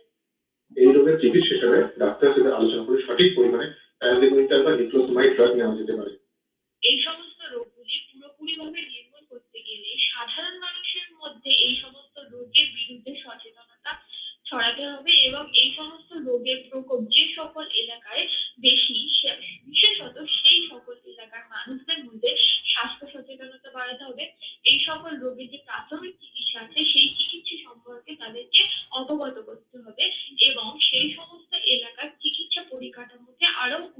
করে তুলতে হবে। হ্যাঁ, ডেঙ্গু, জলাতঙ্ক, সিস্টিসার্কোসিসের মতো ম্যালেরিয়াও একটি এন্টিটি যার প্রকোপ আমাদের দেশে মারাত্মক আকারে। হ্যাঁ রে, আর জানিস তো ম্যালেরিয়াও একটা কন্ট্রিবিউট করে। তাকে সাধারণত মানুষ সাধারণ সর্দি কাশি জ্বরের উপেক্ষা করে, কিন্তু অনেক ক্ষেত্রে ম্যালেরিয়াও না খুবই মারাত্মক হতে পারে।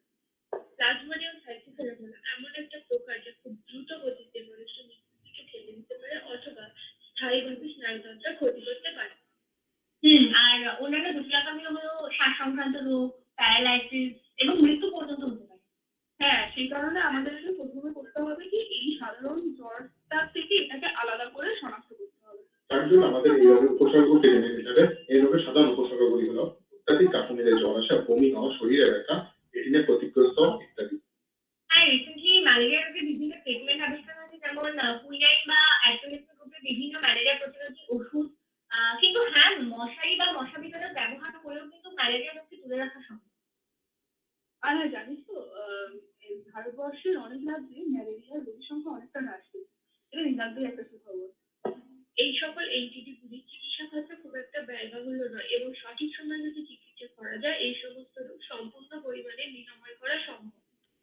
কিন্তু মানুষজনের মধ্যে সচেতনতা অভাবে এইসব রোগগুলি যদি সঠিকভাবে নজর দেয় না এবং সেই কারণে এইসব রোগগুলি মারাত্মক আকার ধারণ করে। এবং এনটিটি প্রতিরোধ করার ফার্স্ট স্টেপ হলো সাধারণ মানুষের মধ্যে অ্যাওয়ারনেস গড়ে তুলতে হবে এবং প্রাথমিক চিকিৎসা সম্পর্কে তাদেরকে শিক্ষা দিতে হবে। এই রোগের জন্য প্রয়োজনীয় চিকিৎসা ও স্বাস্থ্য ব্যবস্থাকে উন্নত করে তুলতে হবে।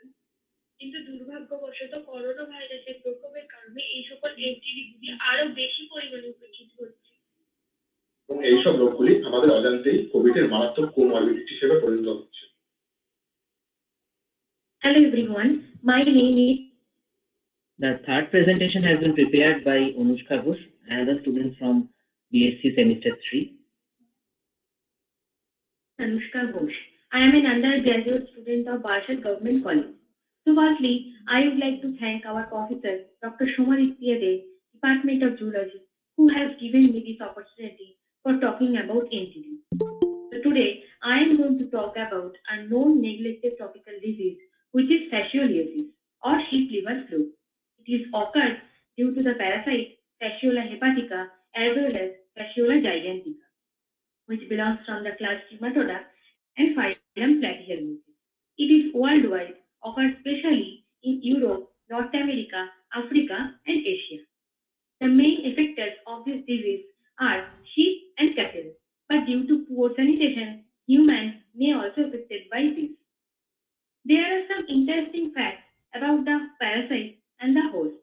The parasite having 5 different larval stages in its life cycle. These are the Miracidium larva, which is a free-swimming larval stage having cilia. The sporocyst and radial larva, which both are host-dependent larval stage.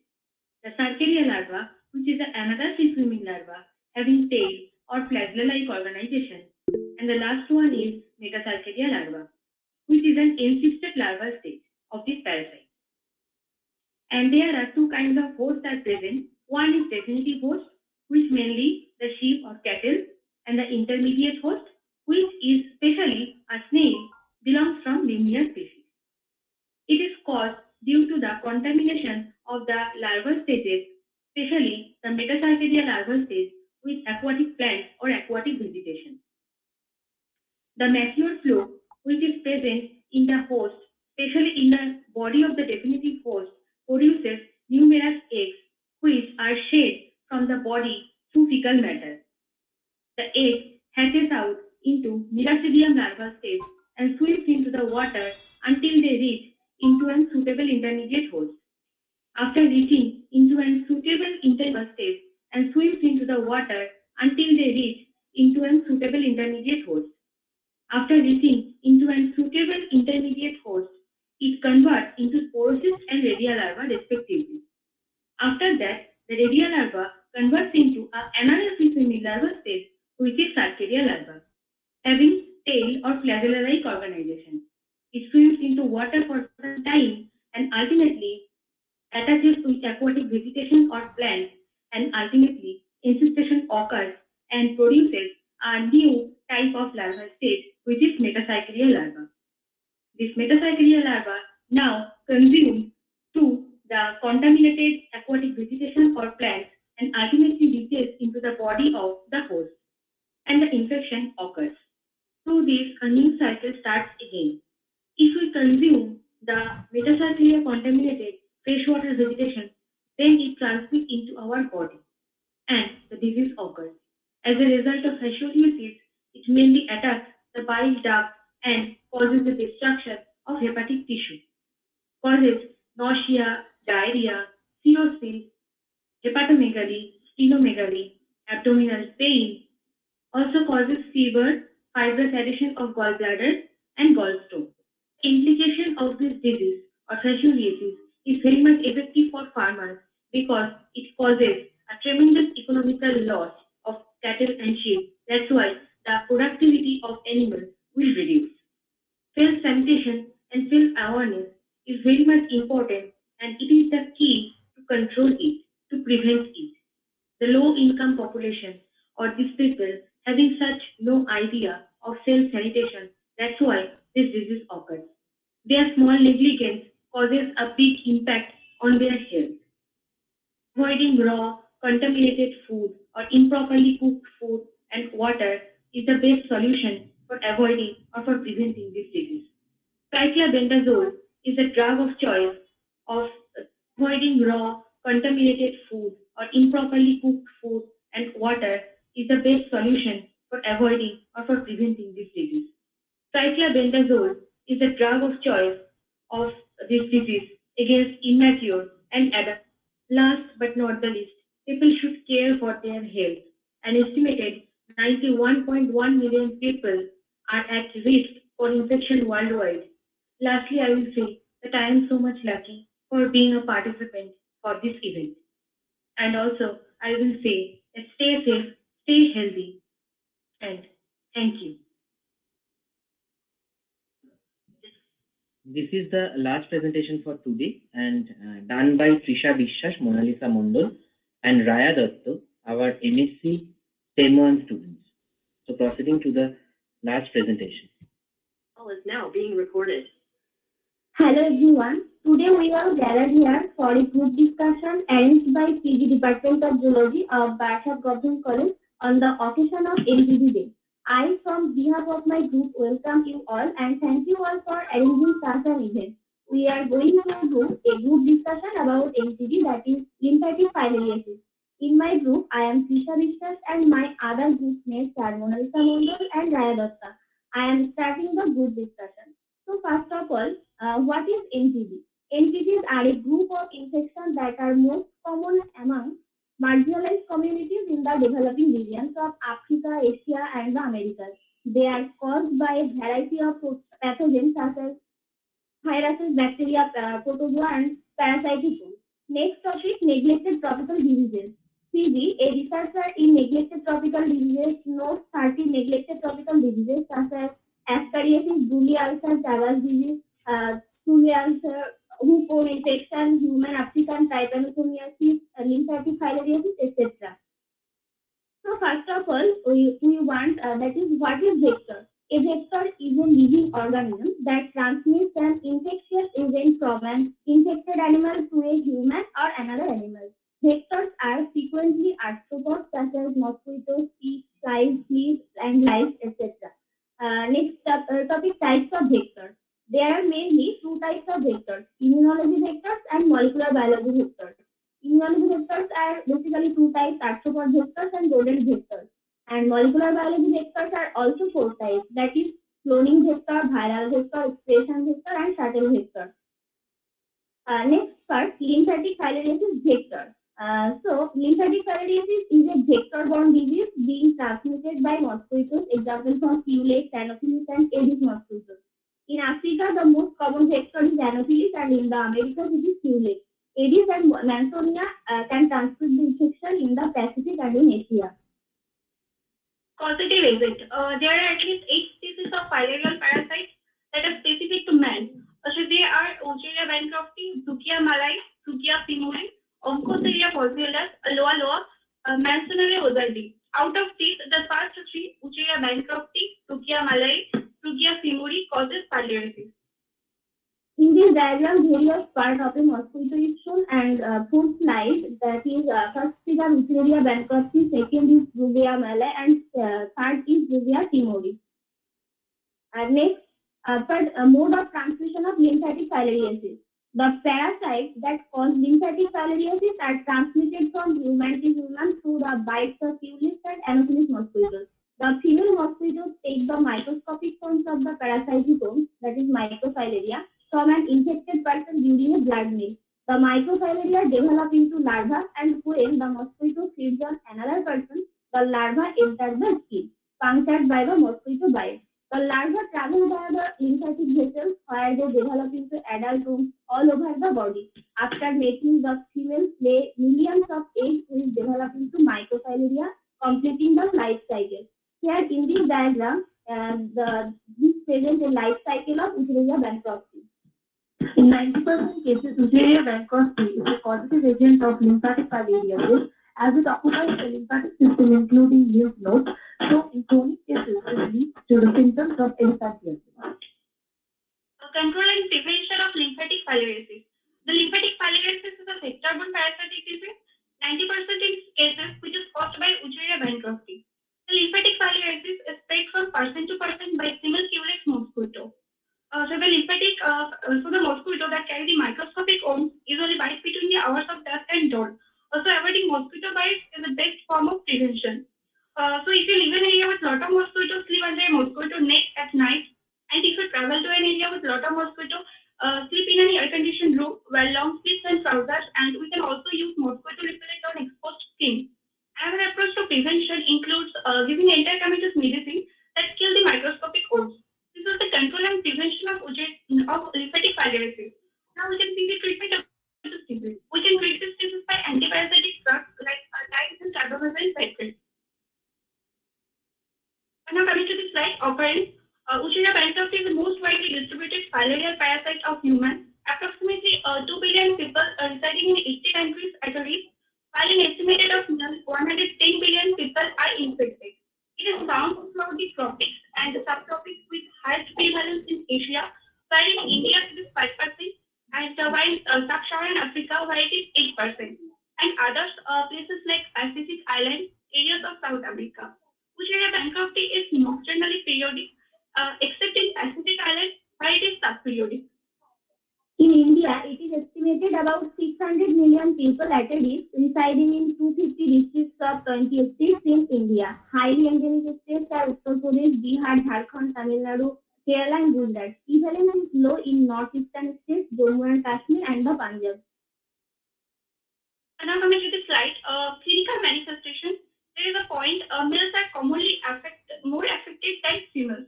In acute cases, there is a high fever, like filarial fever, and lymphatic inflammation are seen. In chronic filariasis, there is elephantiasis, accumulation of leaf causes swelling. In this picture, the symptoms of the received drug regimen are explained in the chart. For example, in case of hemodynamic change that has been seen in all 4 participants in the group that received the 2-drug regimen. Impact of COVID-19 on NTD, that is lymphatic filariasis, in here.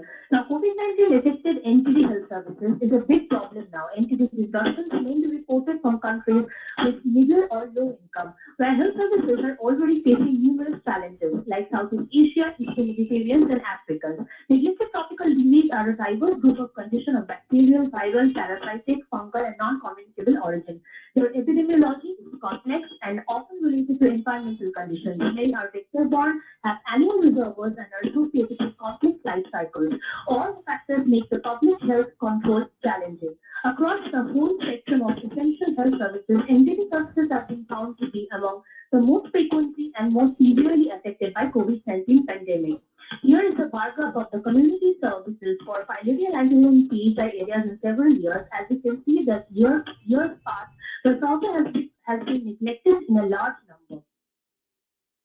COVID-19 affected the following entity services. The disruptions of community-based interventions like mass treatments, preventive chemotherapy, vector control are the most frequently and most severely affected of all entity services. Delays in diagnosis, treatment, and care, and other health facilities-based services. discontinuation of monitoring and evaluational activities, including the routine surveillance and population-based surveys, are greatly affected by COVID-19. Delays in manufacture, shipment, transport, and delivery of NTD medicines and consumables to endemic countries and in their disruption within countries. Diversion of financial resources and reassignment of neglected tropical diseases personnel to support the COVID-19 response, and absence from work of NTD personnel due to illness, caregiving responsibilities, and government-mandated movement restrictions. Below in this slide, it is a bar graph representing male and female affected. The main disruptions occurred due to COVID-19. Many NTD activities are postponed due to the pandemic. Specifically, the mathematical remodeling on several entities like lymphatic filariasis, that is the impact of COVID-19, has disruption will vary across the disease. In the picture that we can see the percentage of countries that is reported the disruptions in entity services. The light yellow is marked for 5% to 20%, 25% disruption. The ochre yellow is marked for 26% to 50% disruption, and the red is marked for more than 50% disruption. And below in this picture, there is a major recovery funding of entities in COVID-19 situations. This is a bar graph. The entities are endemic in some countries. Their economical growth and mass administration together resulted in a decrease of transmission and prevalence to some extent, but notably are overburdened with high prevalence as receive little or no attention as an impact of COVID-19.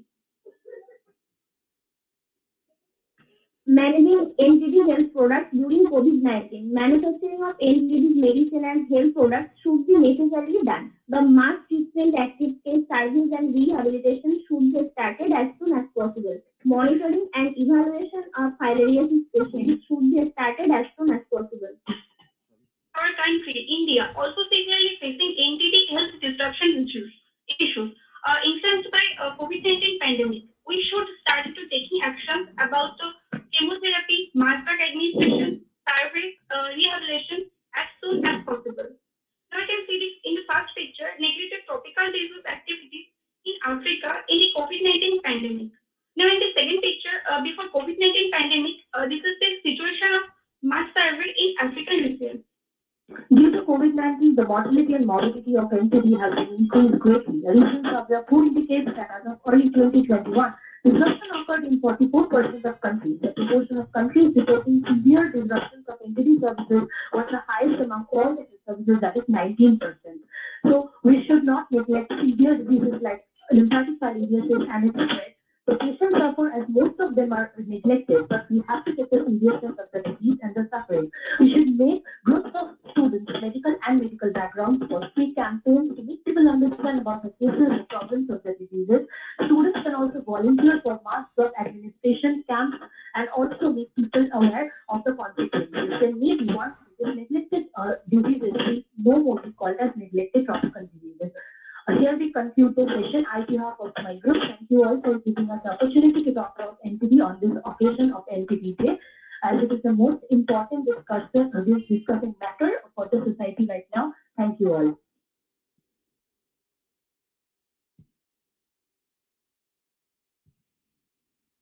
Now, I would like to thank all the students for their sincere efforts, and I would like to request Dr. Jayati Ghosh for the final remarks and conclude the program.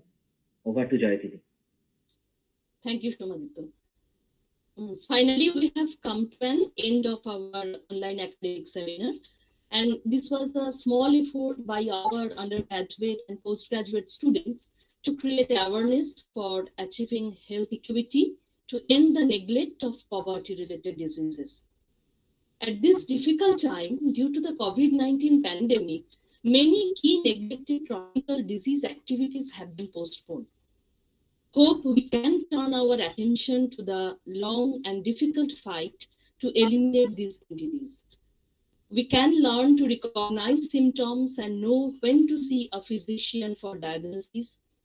And according to World Health Organization, 43 countries have eliminated at least one entity. So our goal is not too far away, and our slogan is end the neglect and beat entities. My deepest gratitude to our principal sir, Dr. Samar Chattopadhyay, and IQAC coordinator, Dr. Abhijit Dey, for their encouragement and cooperation in all our endeavors. And I must acknowledge the technical assistance provided by Mr. Supriyo Dash throughout the program and from the first day of our planning. And thank you all my students, colleagues, and all the participants for your continued support, patient hearing, and active participation. So ending for today, good night. Good night. Good night all. Good night, everyone. Good night. Thank you. Good night. Good night. And especially thanks to Somaditya for organizing such a wonderful session, today's session. Welcome. Thank you. The idea was excellent.